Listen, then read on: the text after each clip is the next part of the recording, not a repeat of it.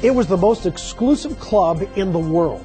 The list of members included the celebrated names of Rockefeller, J.P. Morgan, Vanderbilt, Pulitzer, Macy, and Goodyear. In 1886, Jekyll Island off the coast of Georgia became the private playground where the rich came to swim, hunt, and relax in their cottages. Only these cottages had 15 to 25 rooms.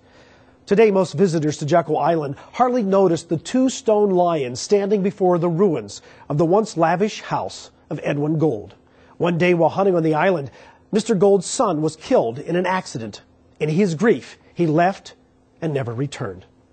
What better illustration than two stone lions standing guard over a ruined, ghostly estate of Jesus' warning, "Take heed, beware of covetousness, for a man's life consists not in the abundance of the things which he possesses." Next time you find yourself envious of people who seem to have it all, remember to take time to enjoy what God has given you. For Beyond Today, I'm Gary Petty.